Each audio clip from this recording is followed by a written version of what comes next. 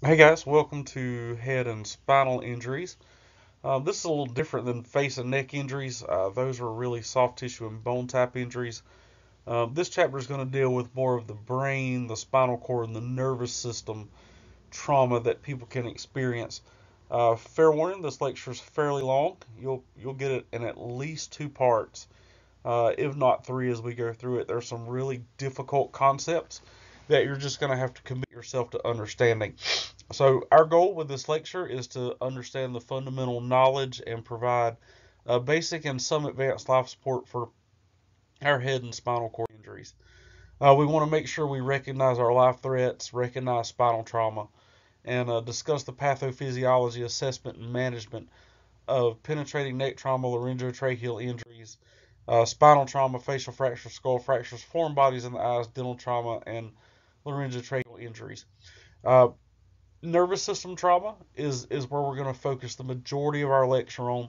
This is where the majority of your national registry test will test you on, and that deals with injuries to the brain and to the spinal cord.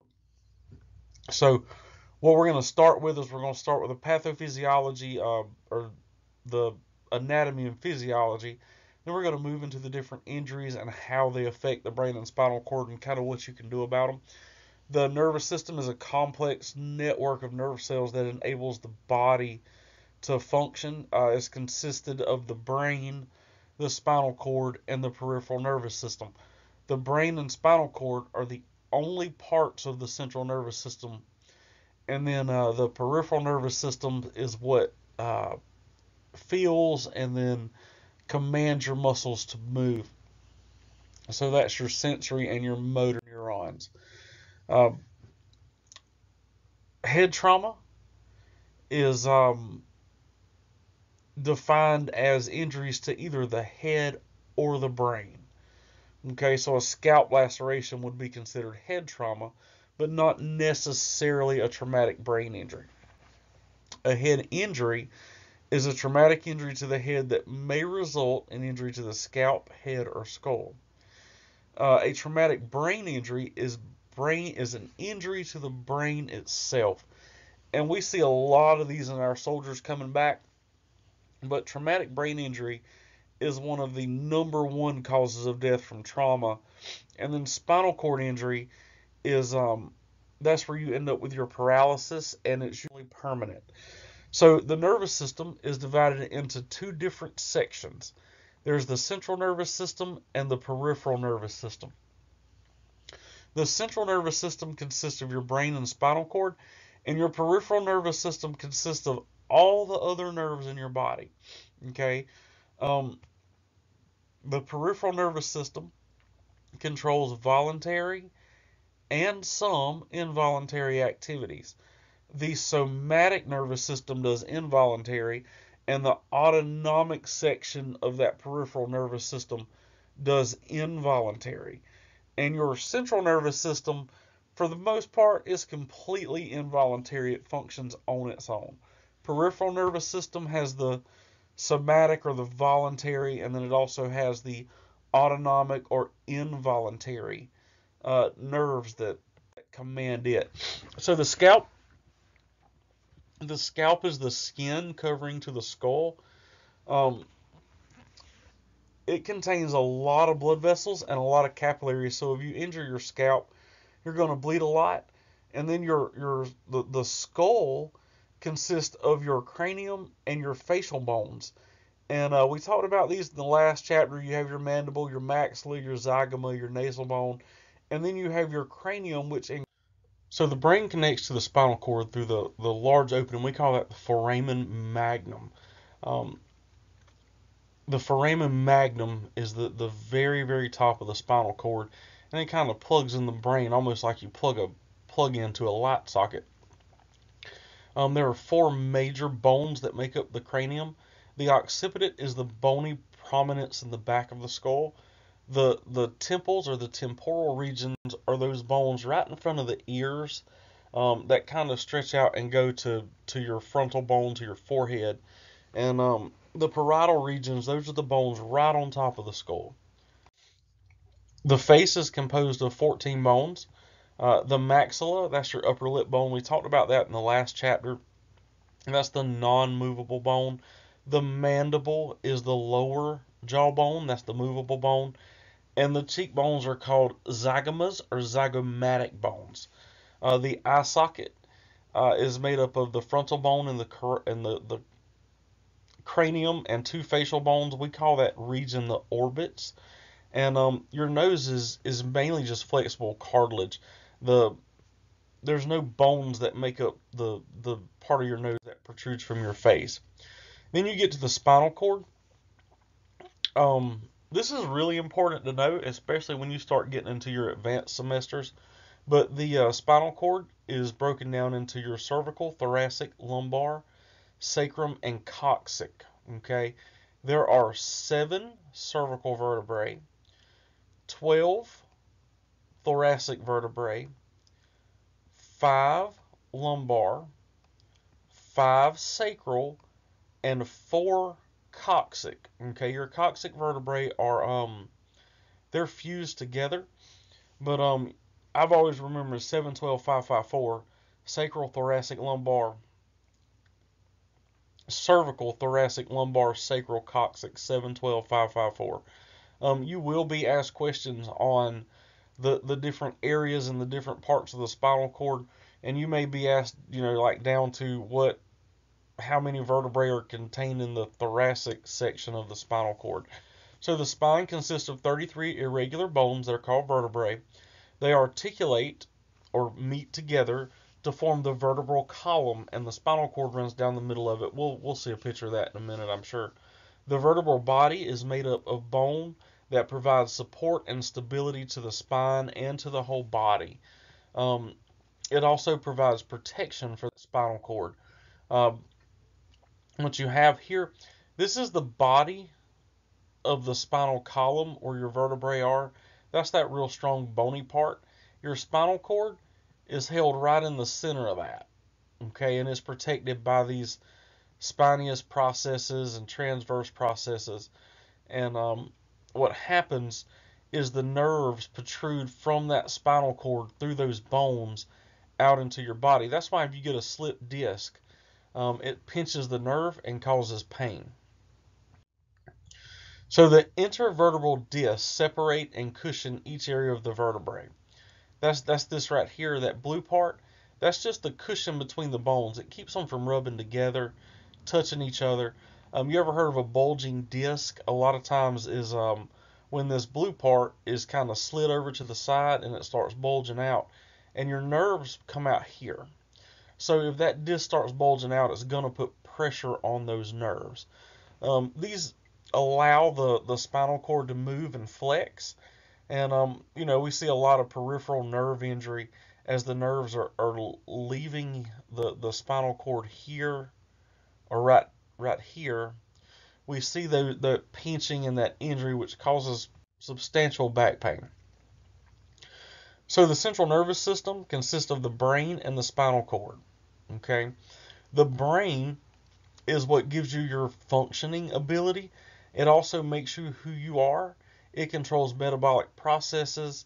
It is a very perfusion sensitive organ, which means any change in blood pressure, blood volume, oxygen content, any of that stuff will disproportionately or affect the brain greater than it normally would affect any other part of the body.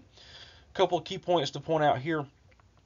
Your cerebrum is this big part of the brain here. Okay, that makes you who you are. That's your fine motor, your thought, foresight, and judgment, vision, hearing. All of that takes place in the cerebrum. The cerebellum, that's where you get your gross motor movement. And then you have your brain stem over here, and that's where you get your basic functions. The medulla controls your heart rate. Located within the medulla is the pons, and the pons is your respiratory center. It controls the rate and rhythm and depth of your respirations. So your frontal lobe, right behind your forehead, okay, that's what makes you who you are. thought, foresight, planning. If you've ever seen the movie White House Down, the CIA director who orchestrated the whole scheme had a frontal lobe tumor, which means his decision making was compromised. Right here, that's your smell area. This would be like your temple area. So you have speech. Your ear would be located here. Hearing, right off of that ear canal. And then you have your primary motor area, primary sensory area. This is where you actually begin to interpret the senses that you have. Your occipital lobe way back in the back, that's vision. Okay? So you have your frontal lobe, temporal lobe, with your ear right in the middle of that, vision in the back, movement in the front, okay? Sensory kind of in the back. So that's how your brain's broke up. The very frontal lobe makes you who you are, thought, foresight, planning. Right behind that is your motor area, kind of in the middle. In the middle, a little bit further back, is your sensory area. Vision is your occipital. Hearing, right behind the ear and the temporal lobe. Smell is right in the very bottom of your frontal lobe. The limbic system just allows for fluid to flow through your brain. The cerebellum coordinates your body movements. The cerebellum is that small leaf-looking structure up under the cerebrum.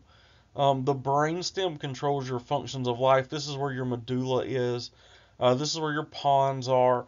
Controls heart rate, blood pressure, breathing, and that all comes from your brainstem. That's why you can be virtually brain dead and still be breathing with a pulse as long as your brainstem is intact. And then the spinal cord, its job is to transmit nerve impulses between the brain and the rest of the body.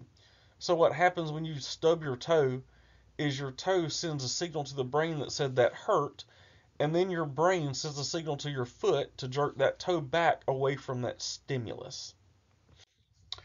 So the meninges, these become very important when you're isolating brain bleeds. And when you start talking about meningitis, that's an infection of the meninges. Meninges, you will need to know their order from the skull to the brain because you will be responsible for, I'm not going to say diagnosing, but recognizing subdural, subarachnoid, and epidural hematomas in some of your testing, and we'll talk about those later. But there's three layers. The dura mater is this blue layer here. Okay, a epidural bleed would be between the skull and the dura.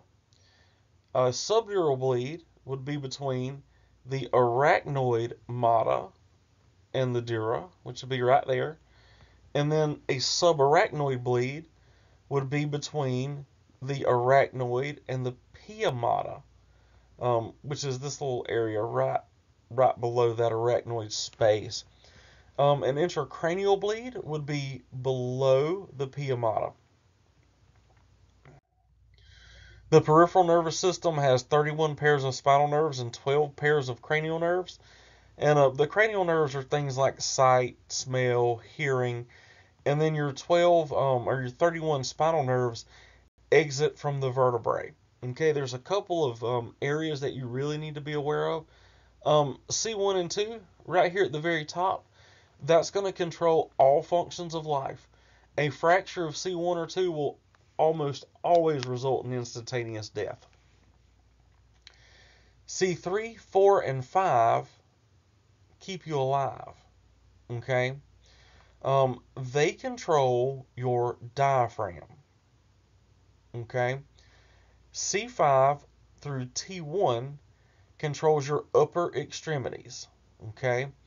So if you have paralysis in your upper extremities, that's going to be somewhere between C5 and T1. So it'll be C5, 6, 7, or T1. Okay? L4 is part of the lumbar plexus, L1 through 4. Okay? And L1 through 4 controls the abdomen, the genitalia, those kind of things. And then the sacrum is the buttocks of the parietal region and the lower extremities. Now, it's important to point out that if you have a fracture and a severed spinal cord up here at, say, T1, you're going to lose feeling and movement, in most cases, completely below that point. Okay? So you're going to lose all that. You're going to be able to turn your head, maybe move your neck, but you're going to lose everything below that. The somatic nervous system, this is your voluntary nervous system. This is your muscle movement, your muscle contraction, relaxation. Your autonomic, think of autonomic like automatic. The autonomic nervous system controls the function of your body's vital organs. And it does this through the sympathetic and parasympathetic nervous systems. If you are not familiar with parasympathetic and sympathetic nervous system, make sure you go back to your patho chapter and really review those. The cranial nerves pass through openings in the skull and transmit sensation directly to and from the brain. The cranial nerves are the only nerves that do not go through the spinal cord. The peripheral nerves go through the spinal cord, and the spinal cord is just a big like power line. It's just a big pathway for these signals to go up and down from the peripheral parts of your body. This is a good example. You get your hand too close to the flame, sends a message up here to your spinal cord, which sends a message to your brain that says, hey man, move your hand. So sensory says, ooh, that's hot. Brain processes it and says, move your hand. The autonomic nervous system, or the automatic nervous system, it has sensory and motor nerves that often overshadow the role of the spinal cord. Okay. The sympathetic nervous system is controlled by the hypothalamus. The parasympathetic nervous system is responsible for conserving energy and maintaining normal organ function. So the sympathetic nervous system, that's your fight or flight. That's your epinephrine or your adrenaline. Your parasympathetic nervous system is mediated by acetylcholine, and that's your feed and breed. So sympathetic nervous system lets more light in so you can see your enemy, increases respiration and dilates bronchioles to have more oxygen, causes vasoconstriction to shunt blood to vital organs like your brain so you can think, and it also causes you to become nauseous and maybe vomit, and that's because of the contraction of the blood vessels in the GI system. The parasympathetic nervous system, this is what makes you hungry. This is what allows you to rest and sleep. This is what motivates your sexual drive. So this is your parasympathetic is your body at rest. Your sympathetic is your body in its fight or flight stage. Head injuries is a traumatic insult to the head that may result in injury to soft tissue, bony structures, or the brain. Just a simple way to put it, a head injury is an injury to any part of your head. Closed head injuries, this is usually from blunt trauma. We see our skull fractures, our focal brain injuries, where you have like one part of the brain that's hurt or swelling. And depending on the amount of energy or force, you can also have your diffuse brain injuries. And we see these a lot of times with shaken baby syndrome, diffuse axonal injuries, things like that, or swelling that causes midline shift that gets really bad, bleeding inside that cranium. Those particular things are closed head injury. Open head injury, this would be like a knife that penetrates the skull or a gunshot wound. And what happens is the dura mater or even your brain contents will begin to protrude and leak out of the hole in your skull. Open head injuries almost always leave some kind of neurological deficit because once the brain pokes out of that hole, it's you really can't just poke it back in and it still work. Not to mention the issues you have with swelling and infection. Scalp injuries, we talked about these in facial trauma, lots of blood vessels. Scalp injuries we need to pay attention to for two reasons. Number one, what caused the scalp injury? How bad is it? And could there be an underlying injury to the brain or to the skull? Number two, scalp injuries bleed quite a bit. So in some of these patients with severe scalp injuries, we can actually, have a patient in shock from external bleeding from a scalp laceration or something like that, just depending on how much blood they're losing from that injury. So skull fractures, they may be open or closed. A couple things. This is a periorbital ecchymosis or raccoon eyes. That's indicative of a skull fracture. And this is battle signs. Ecchymosis or bruising behind the ear. Um, they call that submastoid ecchymosis, I think is a term that they use for that. But those are indicative of skull fractures. Skull fractures can be open or closed. A lot of closed skull fractures, face plant on the windshield. Open skull fracture is when you can see the skull or the brain, however deep the injury is, when you can see down in there, that's considered open. Closed is where you cannot see the skull.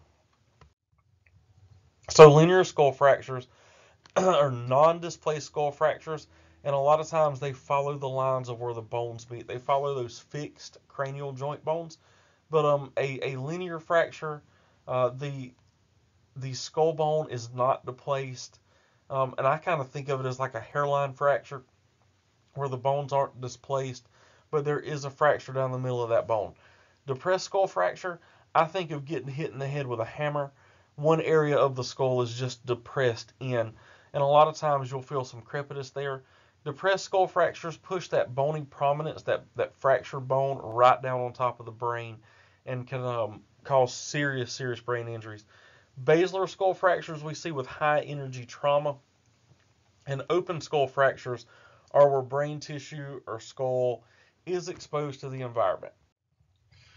So here's an example. Basilar skull fractures, these are typically bottom of the skull. These can stretch around and get into your orbits or even down into your sinus. So basilar, think base of the skull. And you'll see CSF coming from the ear, nose, or eyes. A linear skull fracture, that's just a line, no displaced bones. Depressed skull fracture really looks like they got hit with a hammer. That skull is depressed down onto the brain. And then your open skull fractures, you can see right here, or you can see part of the brain hanging out. So that's just the different types of skull fractures.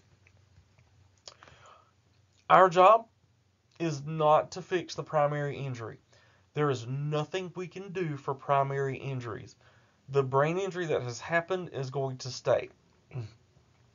Our job is to mitigate these secondary injuries. Okay? The most important thing that you're going to do is to prevent hypoxia.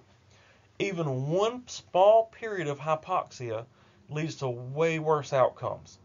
The second thing you're going to do is to take care of hypoxia and hypotension. Okay? So we took care of hypoxia in step 1. Step 2, we're going to maintain an adequate blood pressure. Make sure we're treating these patients for shock, and you really want your blood pressure around 100 systolic with your head injury patients. And we'll talk about why that is in just a few minutes. But there's some formulas that we talk about to figure out if we're getting enough blood to the brain to perfuse it. The third thing we worry about is infection. Okay, we want to make sure we cover any open wounds. And then there's not a lot that we can do about intracranial hemorrhage, cerebral edema, increased intracranial pressure. Those things, or cerebral ischemia, those things are taken care of by a surgeon. So the best way to treat these things is to rapidly get them to a hospital where there is a trauma surgeon there ready to take care of them, because the primary brain injury, we cannot affect. We affect those. The secondary brain injuries. Our job is to prevent or limit secondary brain injury. So the brain can be injured directly by a penetrating object as a result of an external force exerted on the skull. This is your coup contra coup, where the frontal lobe hits, and then the occipital lobe hits, the brain bounces back and forth, back and forth. When this happens, the brain begins to swell, okay? And the brain is in a fixed vault. And what we say about the fixed vault is there's brain tissue, cerebral spinal fluid, and there's blood in this vault. if any one of those three gets bigger, you're going to have pressure on the brain. So as the brain swells, it puts more pressure on the brain. And so if I have pressure here and I start swelling, that pressure is going to branch out until there's increased pressure all over the brain. And it's a vicious cycle. It's swelling, hypoxia, tissue ischemia, tissue death, more swelling. And that circle just keeps going around and around until eventually your entire brain dies. As the brain swells, you can have vasodilation, and vasodilation can increase the amount of pressure in the cranial vault because it increases blood volume. Vasodilation also decreases cerebral perfusion because it decreases the mean arterial pressure of the blood vessels surrounding the brain. So you have more pressure on the outside and then less pressure inside the blood vessels. So blood is actually prevented from circulating inside of that cranial vault. An increase in cerebral edema will cause more swelling. Low oxygen levels, and if we remember from patho, carbon dioxide causes vasodilation.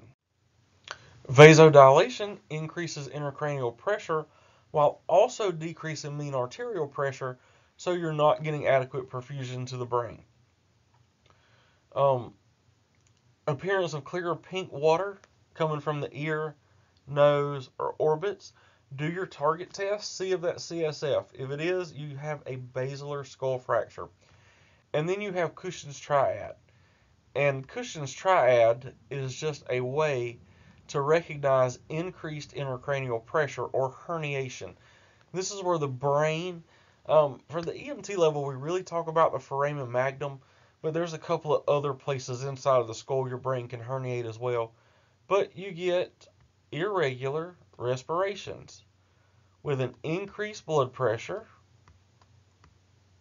Okay, those are the first two steps in the Cushing's triad. The blood pressure goes up because your body is trying to perfuse the brain. Your respirations become irregular because of the pressure that is being put on the pons over in the medulla.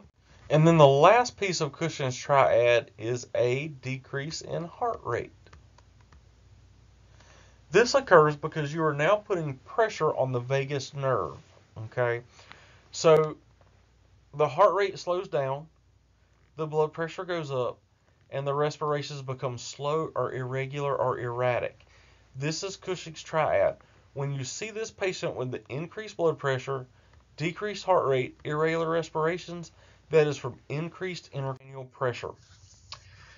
So increased intracranial pressure is an increase in pressure within the cranial vault around the brain. Bleeding, hydrocephalus where fluid backs up, those can cause, or brain swelling, all cause increased intracranial pressure or ICP. ICP stands for intracranial pressure.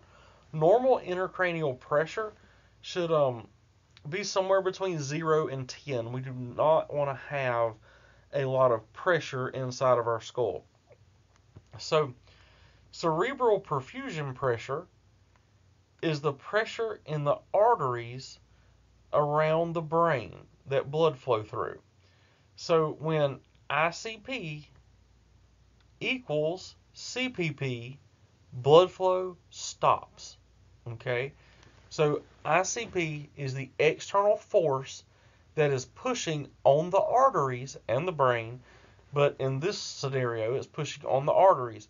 Once the outside pressure becomes equal to the inside pressure of those arteries in the circle of Willis, blood flow stops, brain tissue dies. So the body tries to auto-regulate. Okay? So when cerebral perfusion pressure decreases from vasoconstriction, the body tries to increase mean arterial pressure. Now, you need a mean arterial pressure of, I believe it's 65. Mean arterial pressure on the low end should be 60 to 65 on the really, really low end. If your patient has increased intracranial pressure, you want a MAP, or a mean arterial pressure, of at least 70. And the way you calculate MAP is it's diastolic times 2, okay, plus systolic, and then we divide that by 3. So you do your diastolic times 2 plus your systolic blood pressure and divide that by 3, and that will give you your mean arterial pressure. Okay. If the mean arterial pressure drops because of vasodilation, so when the body responds to a decrease in cerebral perfusion pressure, it increases mean arterial pressure and actually causes cerebral vasodilation, which may increase cerebral blood flow, but it also increases intracranial pressure, requiring a higher cerebral perfusion pressure to perfuse the brain. If this is not treated promptly, the patient's going to die. So monitor signs for signs and symptoms of increased intracranial pressure. One of the late signs that we see is posturing. Decorticate is towards the center or towards the cord. Decerebate is where the patient kind of pushes away or folds their arm in an outward manner. So this is decorticate posturing. This is decerebate posturing. If you see that, that means that you have brain herniation, which means basically the brain is being pushed out of the foramen magnum. Focal brain injury is specific and observable. Okay, so you'd be able to see it. So here's your fracture line right here. You would actually be able to see that.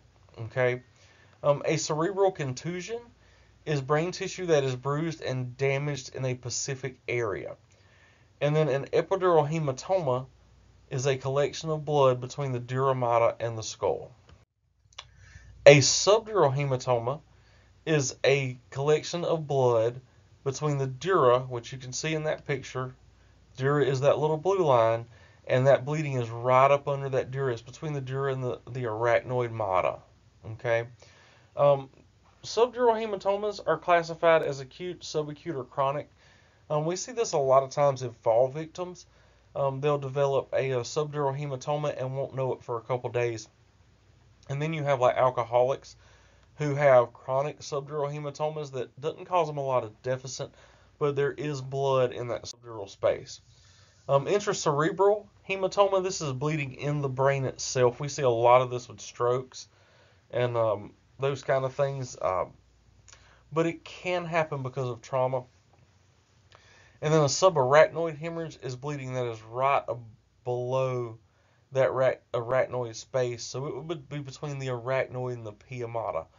We see these a lot of times with alcoholics and older people who fall. Subarachnoid and subdural bleeds are typically slow. Your epidural bleed is very fast. It's from the middle meningeal artery, and it's usually from a blow right to the temporal lobe.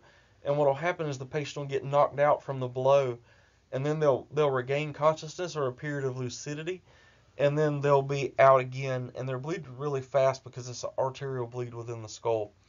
And the higher the blood pressure goes, the faster that bleed goes. Diffuse brain injuries are injuries to the entire brain. Shaken baby syndrome, explosions. We see this a lot in our soldiers. But it's a cerebral concussion. A blow to the head or face may cause a cerebral concussion if the brain is jarred around. Concussions show no evidence on a CT scan. That is considered a mild traumatic brain injury. A concussion, you're just a little confused, a little loopy, may be unresponsive for just a few minutes. Those symptoms will fade away. Okay? Concussion is rapid onset, short-lived. It resolves on its own. There are some neuropathic changes with concussions, but they're not severe.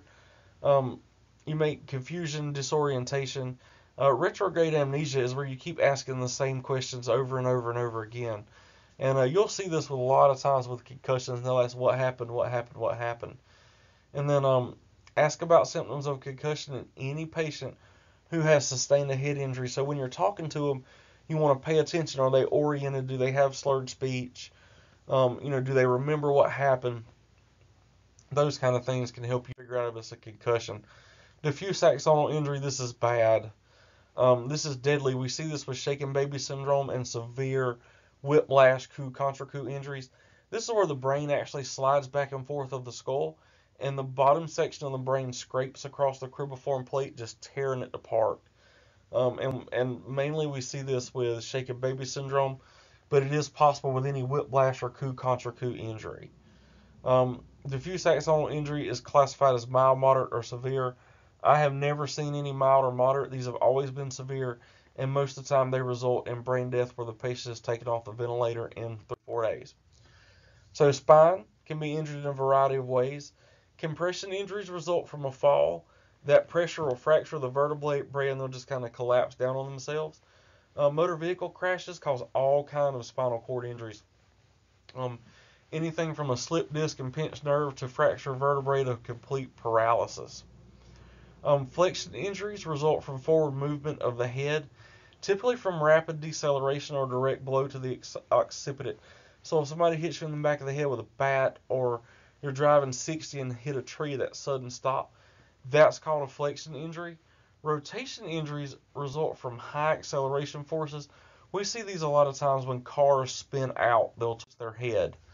Vertebral compression, small fracture of the disc, causes the vertebrae to shrink down and begins to compress the spinal cord. We see these when people jump out of windows and land on their feet. Also, we see it if the patient has, in the C-spine area, if they put the crown of their helmet or the crown of their head down to hit somebody in football, we'll see those compression injuries. So a direct downward force on top of the head or a direct upward force from landing on your feet can really cause those compression injuries. And then the disc herniates, and these nerves that come out of the disc, over here in the back and on the side, they get pinched, and that's what causes you pain and problems. Hyperextension injuries, we see this a lot of times with hangings, attempted suicides. What happens is, right here, this is C1 and C2. A fracture of C2 is actually called a hangman's fracture. And what happens is you disconnect the spinal cord, pull the vertebrae apart, disconnect the spinal cord, body loses all communication, heart and breathing stops. So, spinal cord injuries are determined by dermatomes. We can find out the level of the injury by dermatomes. C6 is your neck, your shoulders, and it actually kind of does the fronts of your arms a little bit. Or it's kind of splotchy between C6, C7, and T1 as far as arms are concerned. But C6, you're going to be paralyzed from the neck down. L1, that's your belly button, and your belly button would put you paralyzed from the waist down. Okay, T6 is your nipple line. That would basically put you paralyzed from your armpits down. C-spine, you're going to be a quadriplegic. T-spine and below, you're going to be a paraplegic. Primary spinal cord injury occurs at the moment of impact. Not a lot we can do about that.